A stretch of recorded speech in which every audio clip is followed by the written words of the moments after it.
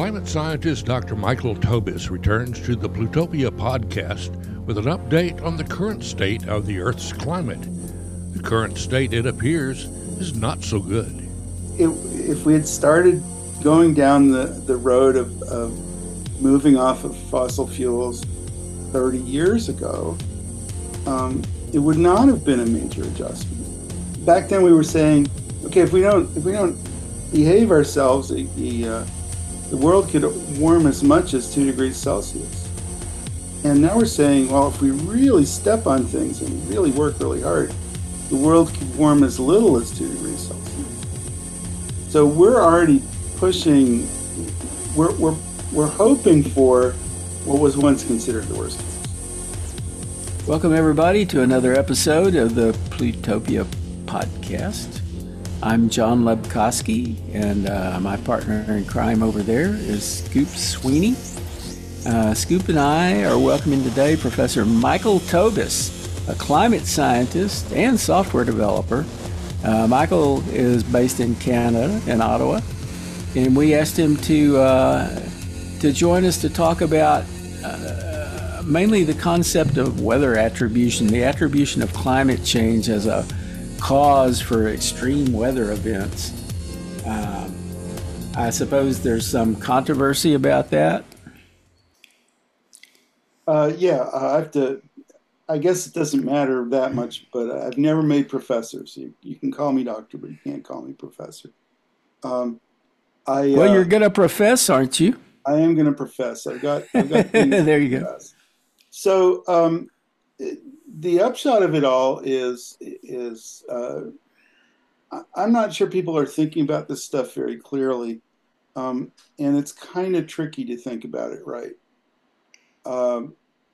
There's definitely, it's silly to deny that there's climate change at this point. I find people who are trying to do that are just completely missing the mark. I mean, it's just sort of obvious at this point.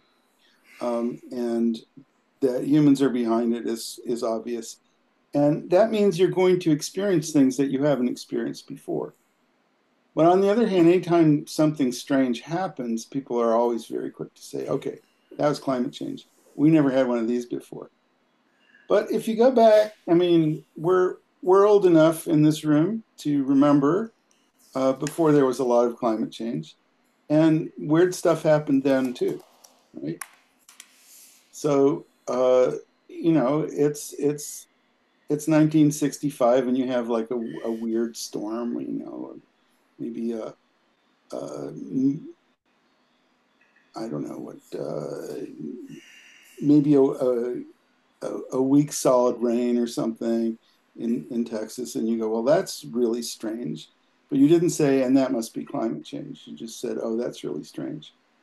So strange things would be happening anyway. And the question is, how do we think about whether that's part of what we're doing to the climate or not? Because there are always going to be disasters. We didn't ever have a climate in which there wasn't disasters. So we have to think about it a little bit carefully, and it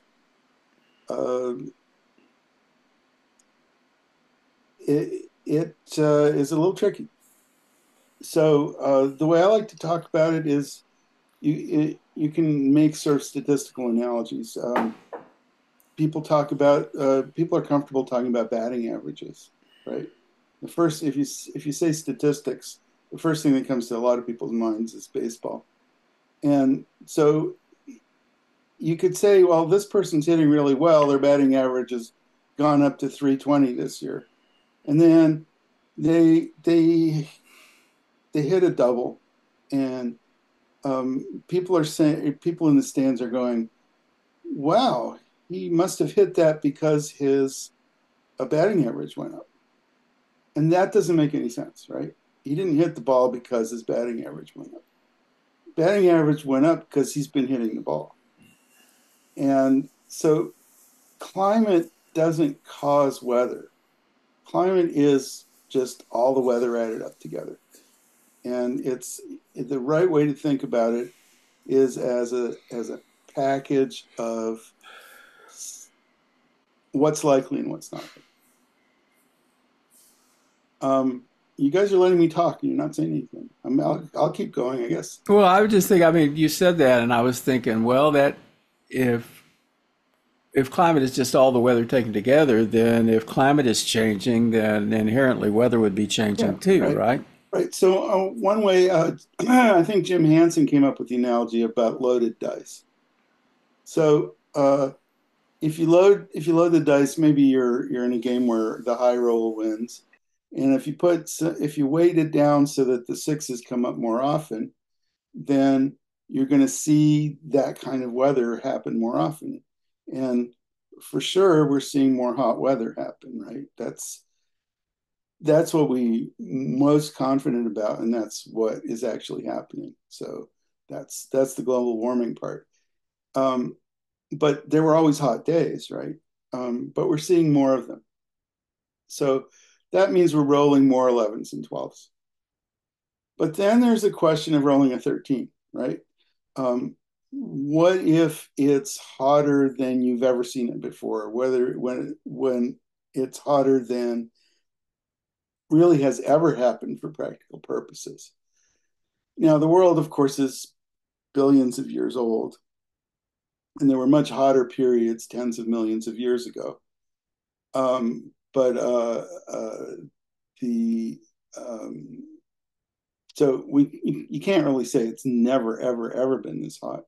But since humans are around, we have sort of a range that we are used to, and we're getting things like it you know uh, Death Valley, California just had the hottest month ever recorded ever on Earth, for instance. If you look at the July average temperature, 24 hours, 31 days, the average temperature in Death Valley was 108 Fahrenheit. So you go, whoa, that's really something. So that's kind of rolling a 13. That wasn't on the dice before. It happens, and that's where these attribution studies come in. These guys come out and look at the really weird events and try to come up with some uh, level of confidence whether they could have happened before or not.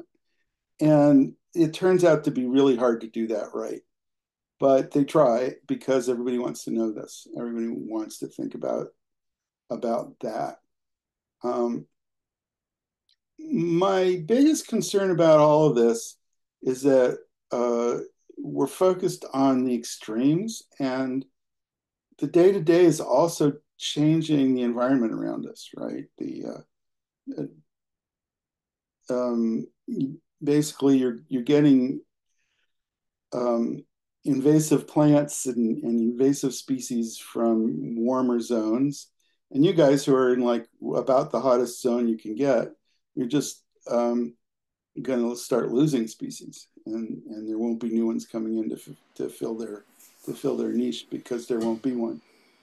So yeah, if you focus on the really spectacular events, you're also missing that there's this general trend that we have to deal with anyway. So I guess that kind of wraps up my position on all of this. I don't know. Yeah, John and I grew up in that heat zone you were mentioning, and I was always accustomed to being really hot in the summer, and I thought that was pretty extreme back in the 1950s and 60s. Right. But I have friends that I grew up with who are still out there, and they're experiencing stuff that they don't remember ever having occurred out there. So these are folks who were supposedly immune to the impact of heat, but all of a sudden they're getting heat strokes and they've Yeah. never had them before in their lives. Well, on the one hand, the best people to listen to are the homebodies, the people who've been in one place all their lives. They're the ones who have like the most insight to what's happening in terms of what's actually happening on the ground where they are. Um, it's Yeah, the scientists can come up with statistics, but it's the people who are living there who are experiencing it who say, well, this used to come out in April and now it's coming out in March or whatever. Um, and everywhere you go in the world, people are having these experiences. On the other hand, we're also getting older, so we might be more sensitive to the heat. It's hard to fully credit that. Oh yeah, I got heat stroke. Well, you were 20 then, and you're not anymore. So maybe that's part of it too. Um, so it's tricky to extract these things. But what we do know is we're heading for uncharted waters, and the last couple of years show us heading there faster than we expected. It's I was always a person who said, no, things are going more or less as we expected, and I stopped saying that about a year ago, where I think things are going faster than we expected at this point, and so that's not good.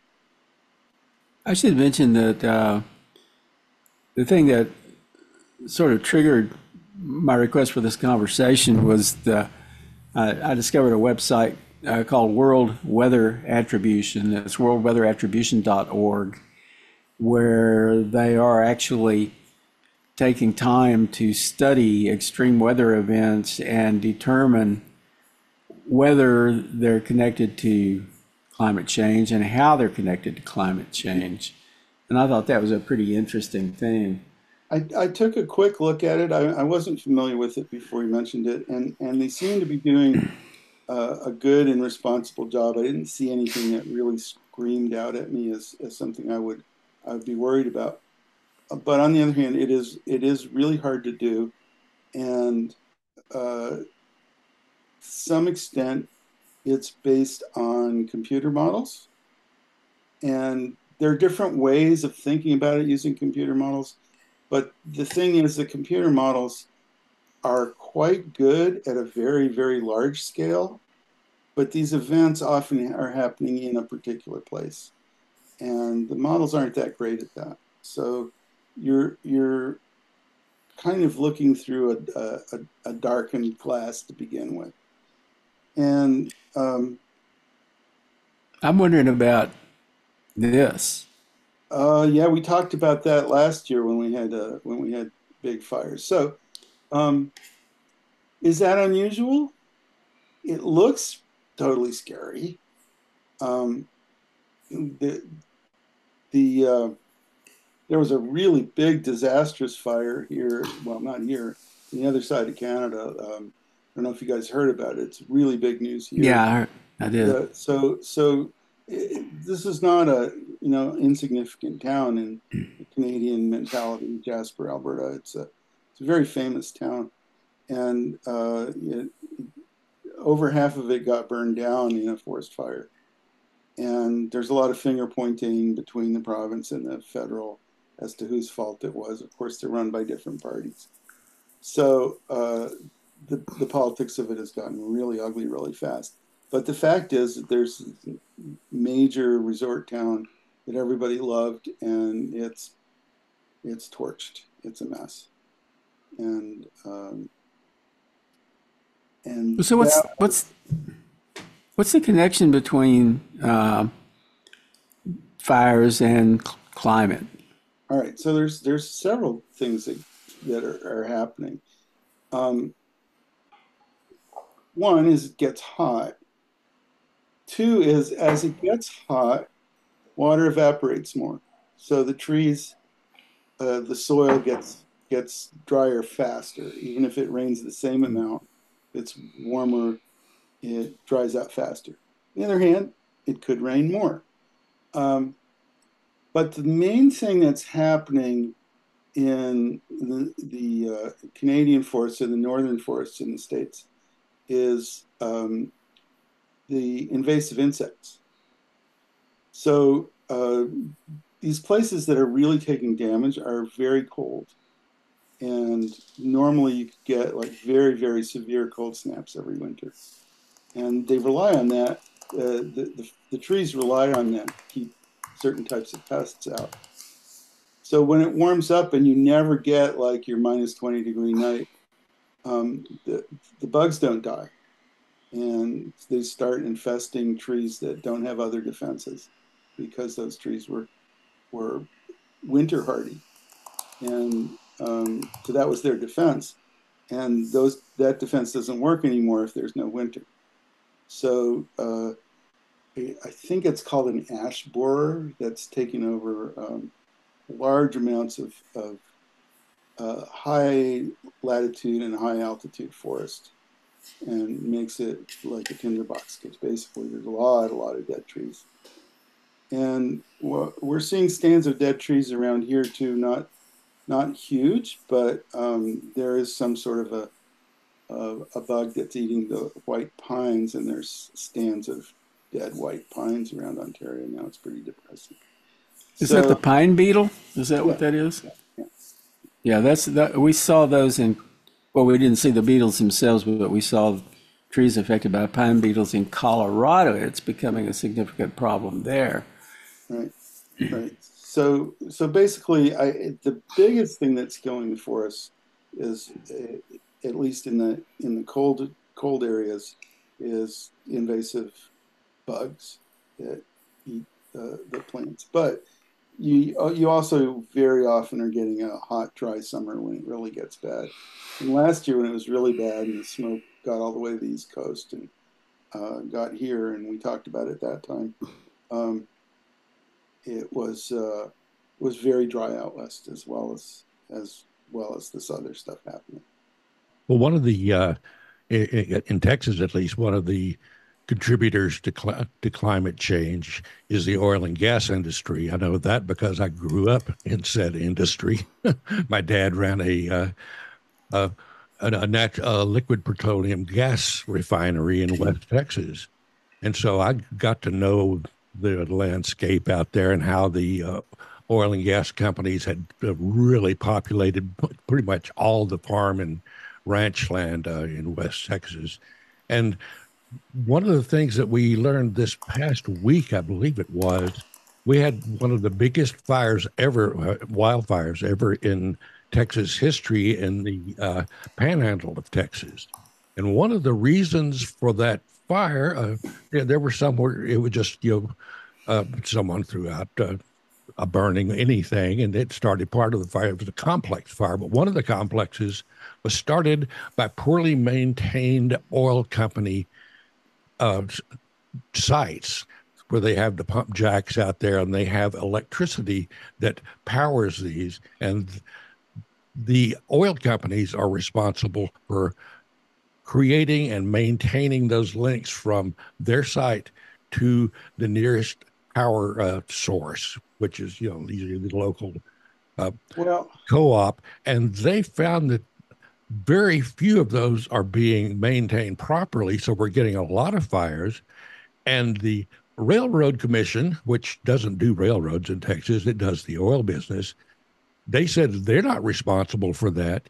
And the energy czars here in Texas says they're not responsible. So the only responsible party, of course, the oil companies. And they don't have a real responsibility gene in their makeup, I believe. all right. So I got a couple of things to say to all of that. One is it's all the oil companies, right? None of this would be happening if it wasn't for fossil fuels. Um, you know, 90% of human input into greenhouse gases is fossil fuels, and if it was down to 10%, we could handle it. Um, but all of it is the oil companies. But on the other hand, I have to kind of object to what you said because you could call it the Smokey the Bear fallacy. So the idea is that only you can prevent forest fires because you don't want to be the person causing the spark. And a lot of people are very focused on where the spark comes from.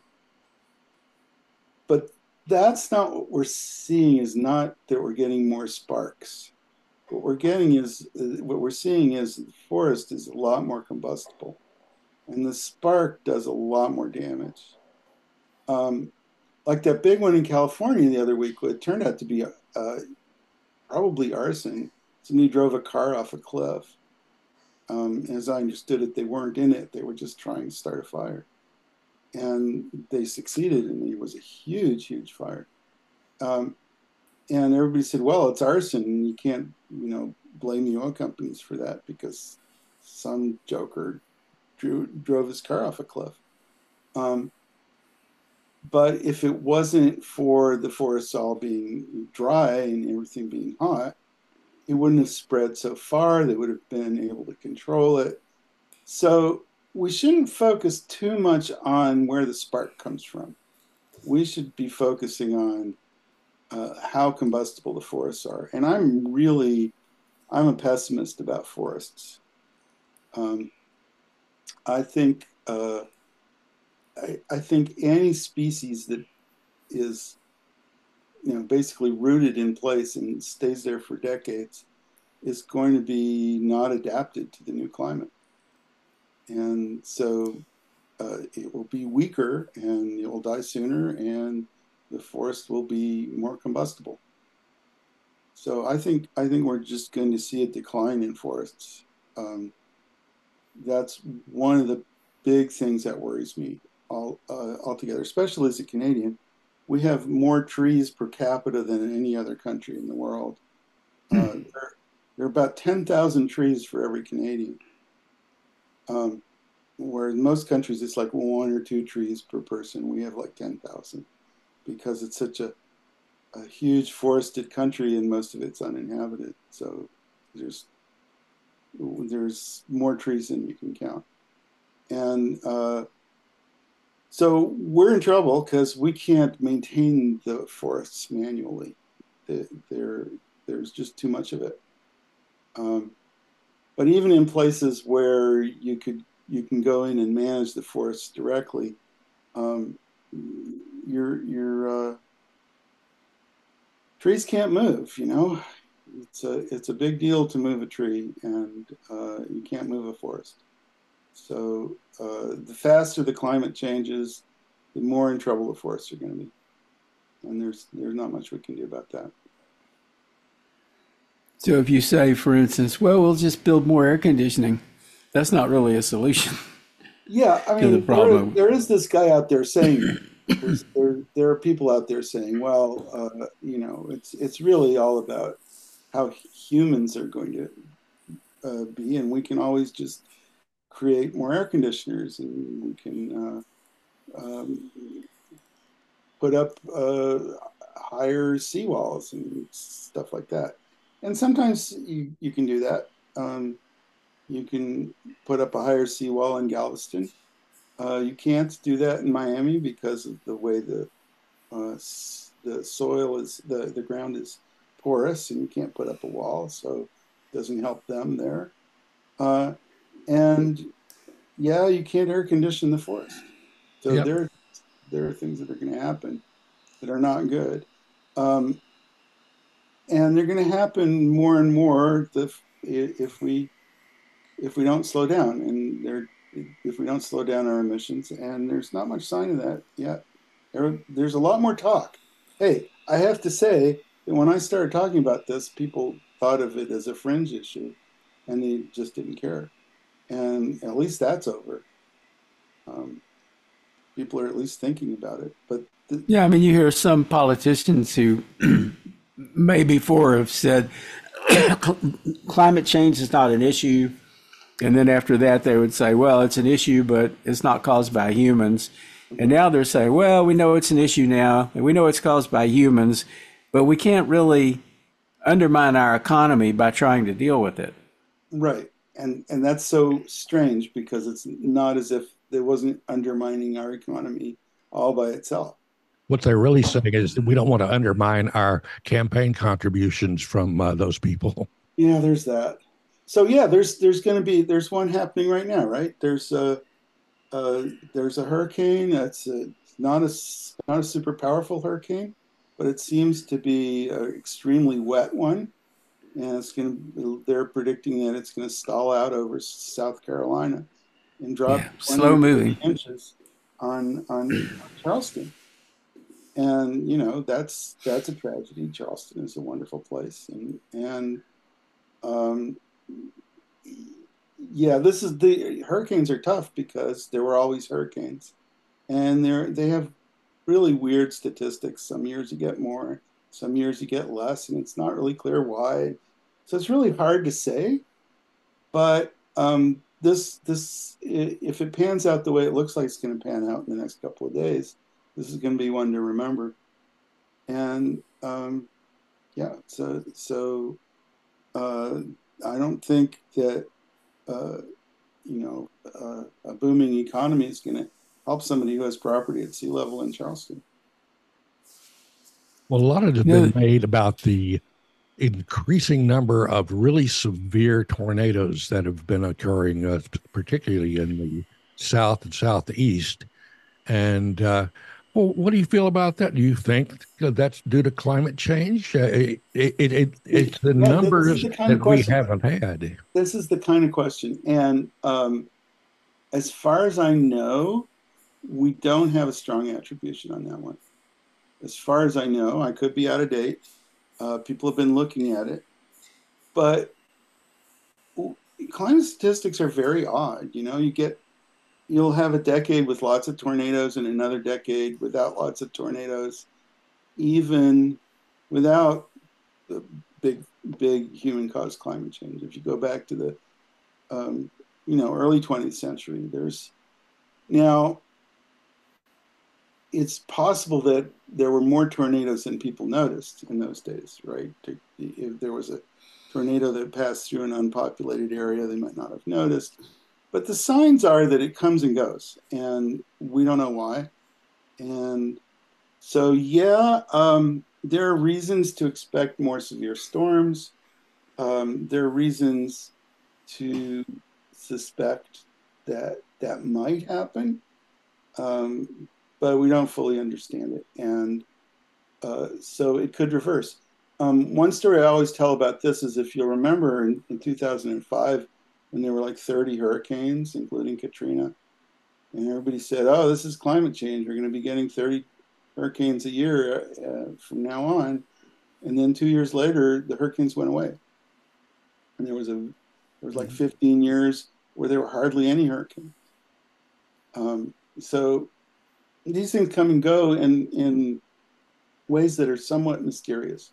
Science knows a lot, and I hate to focus on what it doesn't know.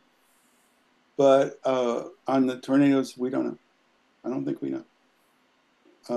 And this is, you have to take into account that I'm retired and people don't give me the latest news all the time. So I could be behind the times, but that's the last I heard about it.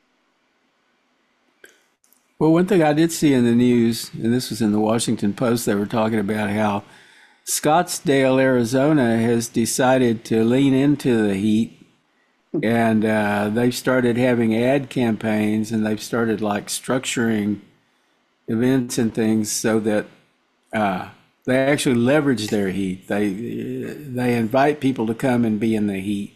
Make it an sport type of thing. Well, it'll be a boon to the heat stroke doctors at the local medical facilities, I'm sure. That's pretty weird, but I can understand it. I mean, we around here in every February we have this thing called Winterlude, and Winterlude has been getting lamer and lamer over the last few years because there's not enough time to build an ice sculpture. So one of the things we did to adapt to cold weather in Ottawa is we built the world's largest skating rink, right? Yeah. So there's a canal that runs through town, and the history of the canal is sort of interesting, but not really relevant here. But anyway, there's a canal, and it's in a beautiful part of the city, and so they come out and they groom it for an ice rink. It's about 5 miles long, and it's a big deal, and there's a lot of money set up to have this happen. And typically, most years it's been open, 2 or 3 months. Well, last year it didn't open at all, and this year they managed to get it going for a small section of it for 3 or 4 days. And before that, the shortest had been a month and a half. So yeah, we adapted by saying, okay, we'll celebrate the cold. and now we don't have as much cold to celebrate. So, hey, good work, Scottsdale. You've got the trends are on your side, but Sounds like you got to replace ice skating with water skiing. I guess they don't have much water there either, do they? Oh, Lord. Well, that's It's another concern. I mean, if there's increased heat, it seems like we'd start seeing, like, locales would become drier.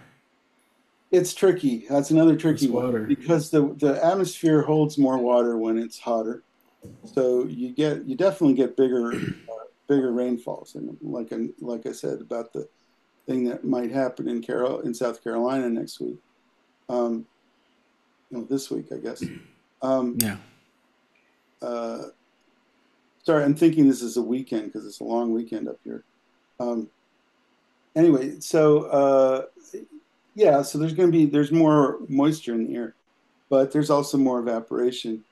Um, Texas itself was, some places they're very confident of increased uh, moisture, and there's some places they're very confident of decreased moisture. And when I looked at it, when I lived down there, Texas was right on the line, and they didn't know. So again, I have to give you an I don't know. Um, it definitely seems like West Texas is getting drier. Um, but boy, have there been a lot of floods in Houston, haven't there? Well, we had a very dry summer here last year, but this year it's been pretty wet, Mm-hmm. by comparison anyway. Yeah, And and it hasn't been. I don't think it's been as hot this year as it was last year. uh, Not as many triple digit days so far. we've had, it's rare, but I do watch the weather in Austin, and we've had a half dozen days here where we were hotter than Austin, and that drives me crazy. I hate it. But yeah, it's come up this summer. We had some real hot spells, and you guys had some wet periods. Well, one hot spell that's been going on in West Texas, not so much from the weather, but methane being pitted out and flared off by the various oil and gas operations out there. I grew up around that. I always thought that was a normal setting for a refinery, was to have a bunch of flames going up out of a big stack. And I found out to my chagrin that that's not a good thing. That we were poisoning our Better atmosphere. it's better to burn it than to let it go and not burn it. Yeah, and there's a lot of the let it go that's going on because there are many uncapped, abandoned wells that no one's taken responsibility for. There's thousands of them in Texas, and Right. all the oil companies just said, Not our problem." Yeah, well, that's a major flaw in capitalism is disposal costs, right? You make all your money and then you sell off your assets to something that's designed to go bankrupt. Yeah, one of the disposable things that's causing a problem, they're getting earthquakes in my neighborhood of West Texas. Mm-hmm. And it's from the injection fluids that they're putting back into the ground. And there's only so much that can go in before the surrounding geology goes, this is not good. We're going to protest. And their protests have been around, some 4 and 5, earthquakes.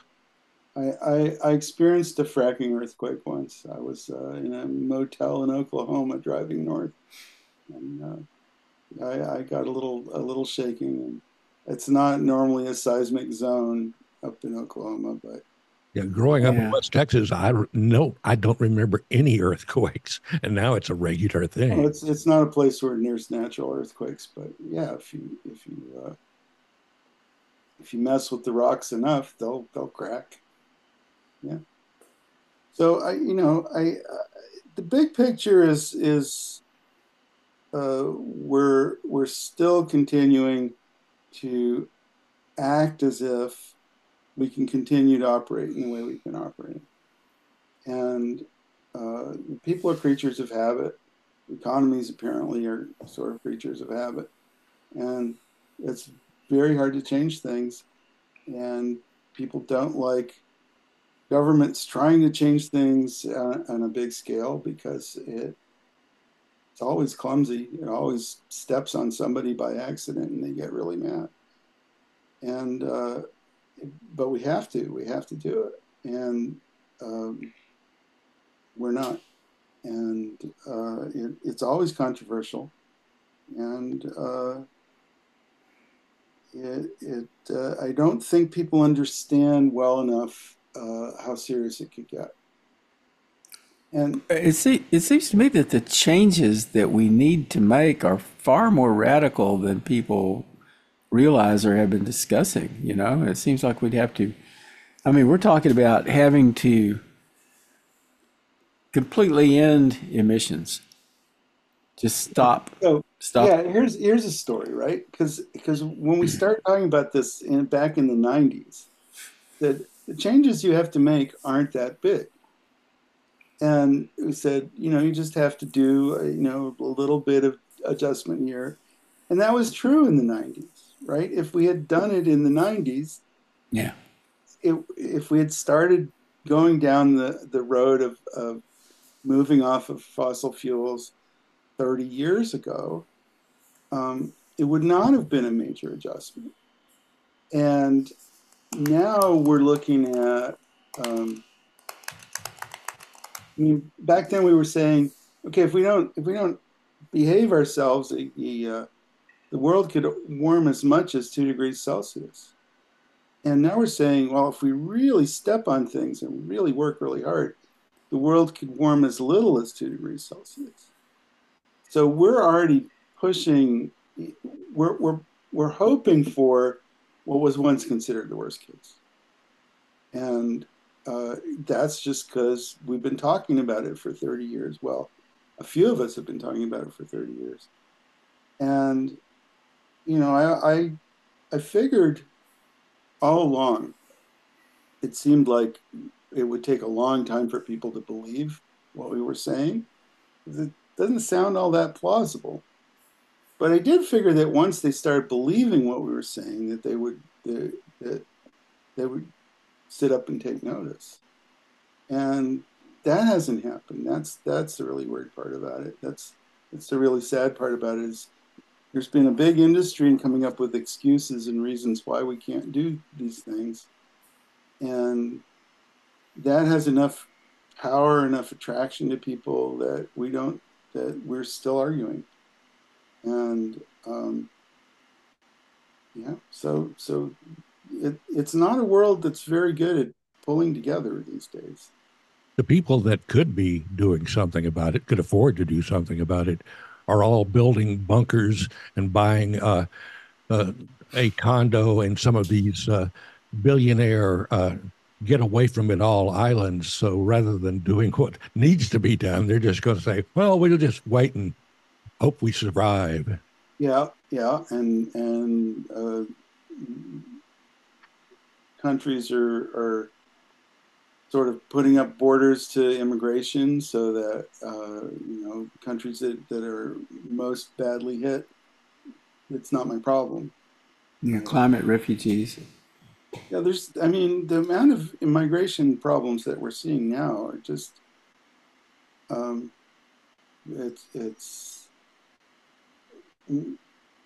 there's like 200 million people in Bangladesh, and it's not a wealthy country, and it's at sea level, and tropical storm prone. So what's going to happen to those people? Where Yeah. Here's something that worries me, and what I'm doing for people who are listening and not seeing what we're doing here. I'm showing a map of all the airline traffic, specifically in the U.S. There's a website that tracks that stuff. There's a lot of airplanes in the air at any given time, and they're all spewing, right? Mm-hmm. So and what is that doing? What effect is that having? Air travel and car travel do the same amount of damage per mile, roughly, approximately. But if you travel a lot, by plane, you can put on a lot more miles than somebody who doesn't travel by plane. So you're spewing a lot on a per minute basis. And yeah, there's also some chemical damage to the upper atmosphere that has some effects as well. It's bad, and everybody in the airline industry is looking at a growth period. They want more, and I don't know. Maybe it's partly getting older. I find travel less and less interesting myself. It's more of a problem just getting to the place that you want to travel from. Much less traveling. It's yeah. You don't put up with the discomforts as well when you get older, but also the discomforts seem to be increasing. The airlines are treating people badly, and what's the one that happened recently? Oh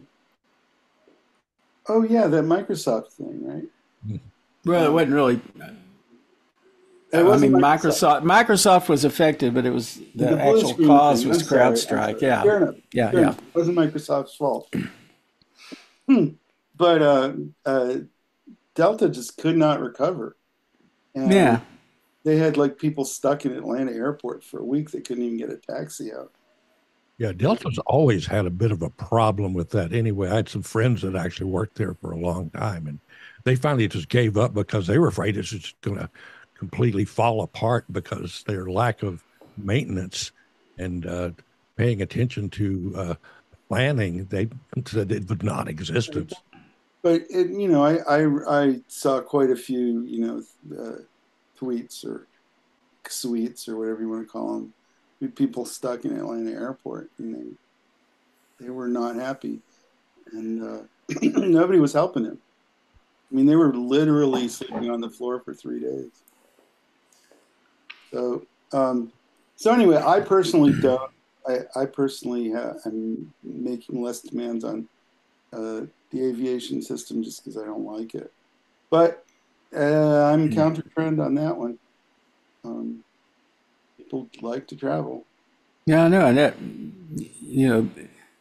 I'm concerned about it, but I also think about, I think about that, and I think about any number of things that are involved in the spew, basically. Mm-hmm. That if you remove those things, they're really, I mean, it's not incorrect to say that the economy would be affected, and not affected in a small way at all. I mean, it would be a big effect. I mean, really, like I say, we would have to radically change the way we operate, and we're not making any real movement in the direction of doing that. Yeah, so it doesn't seem that the problem's being solved. Aviation is one that is a piece of the economy that it's really hard to know how we could decarbonize it. We could at least build fast trains on each continent, and it would be almost as fast. But if you're going across an ocean,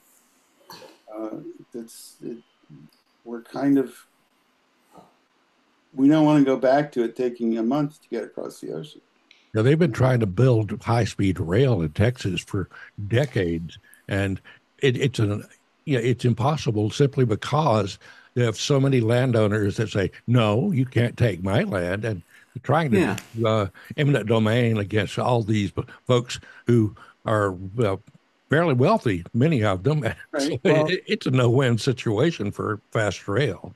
Well, it's funny because the interstate went through, but yeah, it is hard to pull that together.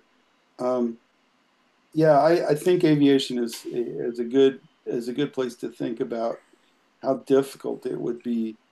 But one of the things we could have done 30 years ago is try to design a society that didn't require so much flying around.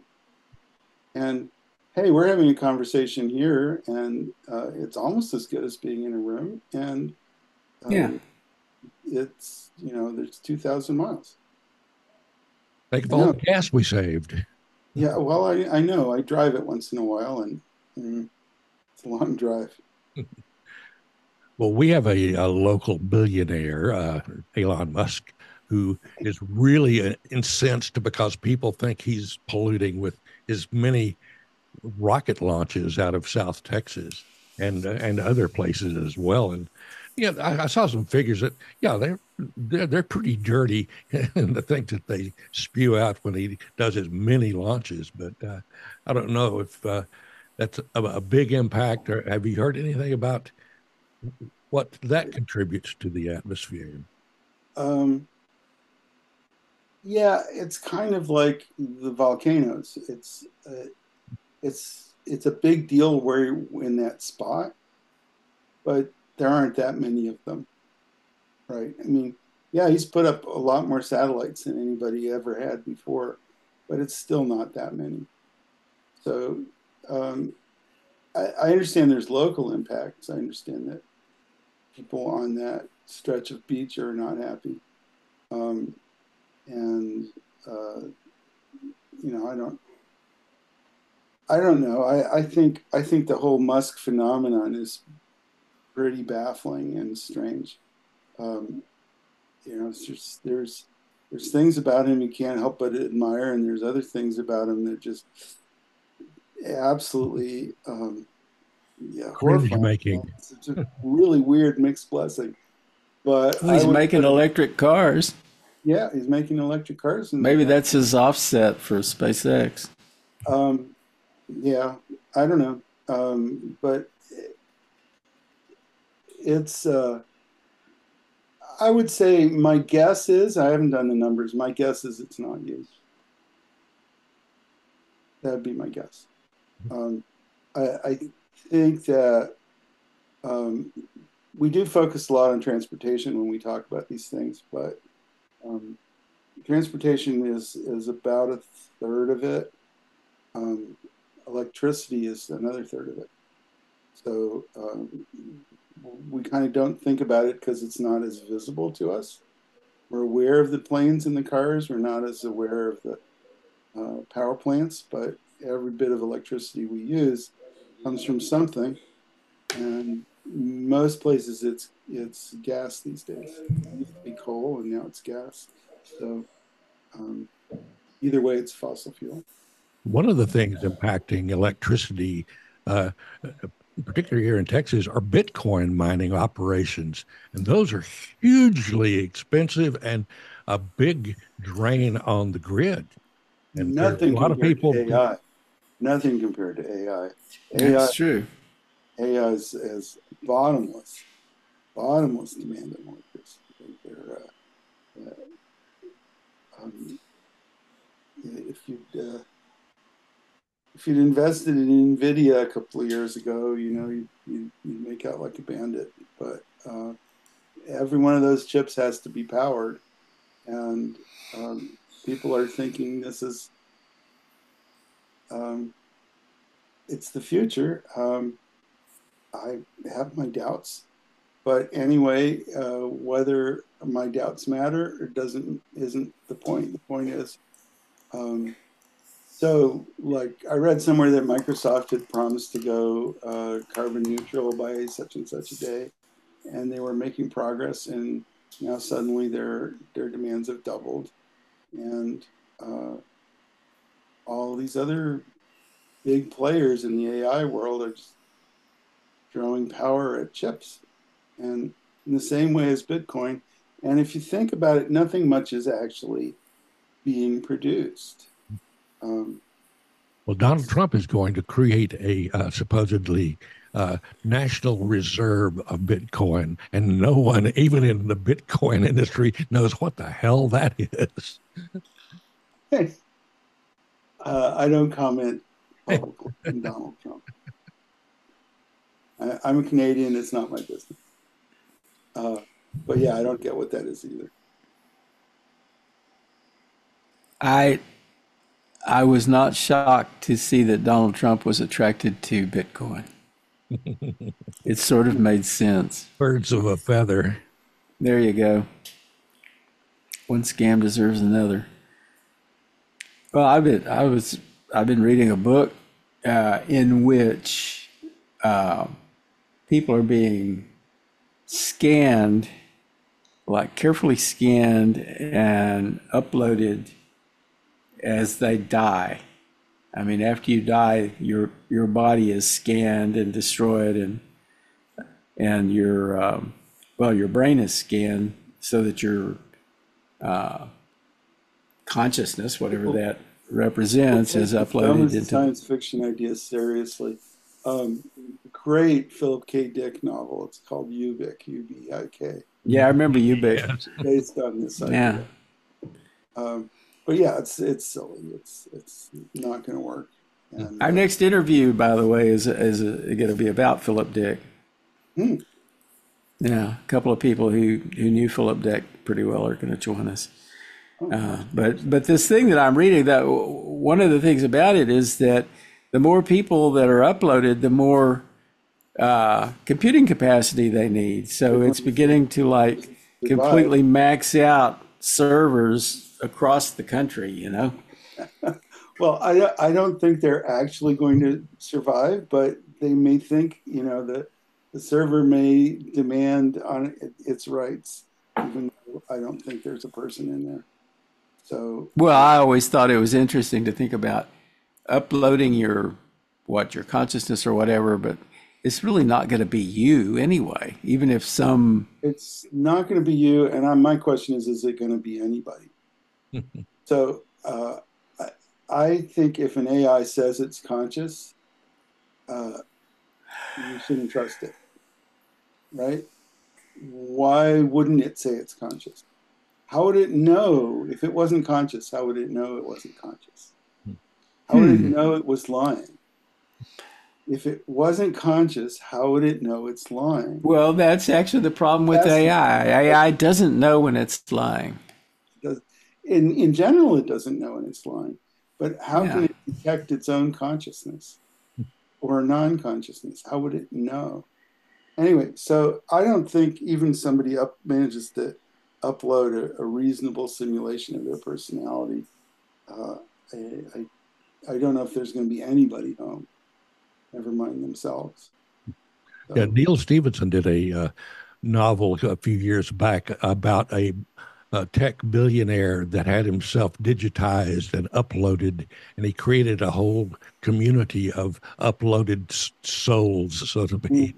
And That's the one I'm talking about, actually. yeah, and it was apparently not a really good solution. They had the same thing happening in the digital world that they experienced in the so-called real world. Got to be warfare and jealousy and all the usual problems that humans have. So there's no digital solution for that. yeah. Well, I guess you get immortality out of the deal as long as the servers keep running, and that's kind of weird. But anyway, Uh, yeah, I think that's another sign that we're not doing well, is that we're coming up with these huge power draining uses for computation that we didn't have before. And I would say that at least until you solve this immediate energy problem, you shouldn't even be pursuing these things at all. And I mean, that's my perspective. I would also like to point out, while we think about it, and we're talking the science fiction mentality, um, there's greenhouse gas climate change, but there's also the thing that people call urban heating or urban heat island. So that's just the direct heat from power consumption. And if there were no greenhouse effect, we would have a lot less climate change. We wouldn't have none, because there's some just waste heat from all the stuff we're doing. If we do more and more and more, and basically if we run it off, probably it'll end up being nuclear. Um, all those nuclear plants are going to produce waste heat. And there's no actual way to export heat into outer space. You're just going to have to let the planet warm up. And so at a roughly 400 times current power consumption, you get back into climate change. So you cannot grow indefinitely. 400 times sounds like a lot, but how many doublings is that? That's about 9. So we're talking about 200-300 years. You're going to get climate change all over again, even if you go nuclear. As long as you just keep growing and growing and growing and throwing more and more things at computers, eventually you get back to climate change. Well, maybe SpaceX can send up all that heat in some of their rockets and send it That's to Mars. true. That's true. You They could need it in Mars. you put the computers on the moon or on Mars, but then you've got a bandwidth problem. So Well, the solution seems to be to get rid of the humans. oh, we're doing a good job of that, aren't we? Yeah. Well, I think so. I would yeah, okay, as long as we're talking in science fiction terms, I think the ideal population is about 1/10 of what we have. Make it a nice round billion, and you don't make a baby until somebody dies, sort of thing at that point. And yeah, I think we'd be in much better shape if and if we were less ambitious, if we were less driven. Things are we have enough stuff, right? I don't know why I don't know why there's all this striving and jockeying for position and all this stuff. I mean, I would think that as human society progressed, we'd be, less desperate to jockey for position, and there would be more just food and shelter and clothing enough for everybody. And I don't really understand why we're not doing that. I know that's considered socialist by some, but I think, if you just fed people and gave them a roof over their heads, they'd be a lot happier. Yeah. I mean, we have a set of problems that seem to be attached to late stage capitalism. And late stage capitalism is kind of like a drug, it's like it's hard for the humans who are preoccupied with late stage capitalism to imagine letting it go. What does late stage mean? I'm not sure. I don't know. I think it just means that it's where we are now. We've evolved to the point of a kind of hyper capitalism. Yeah, instead of a monkey on our back, we've got a capitalist on our back. It's not like we have, factories and jobs where we produce things. Everything's all symbolic, There's not that much actual making of things. There's been a huge transfer of wealth to people who are already wealthy over the last 5 decades or so, and the way that the economy works, the way that things work, it's been sort of rigged to perpetuate that and to allow them to make more and more money, and everybody else is sort of, it's like we're in servitude. And there are people who argue that that ordinary people who are not wealthy are also not worthy, and they're not that important, and that a few people should run things and should have all the, not all, but most of the wealth. It's a weird thing to me, is this idea that you've got to put some set of people on top and everybody else is on the bottom. I don't. Yeah, we're going far afield from where I deserve my doctor thing. I'll turn it off. Yeah. But yeah,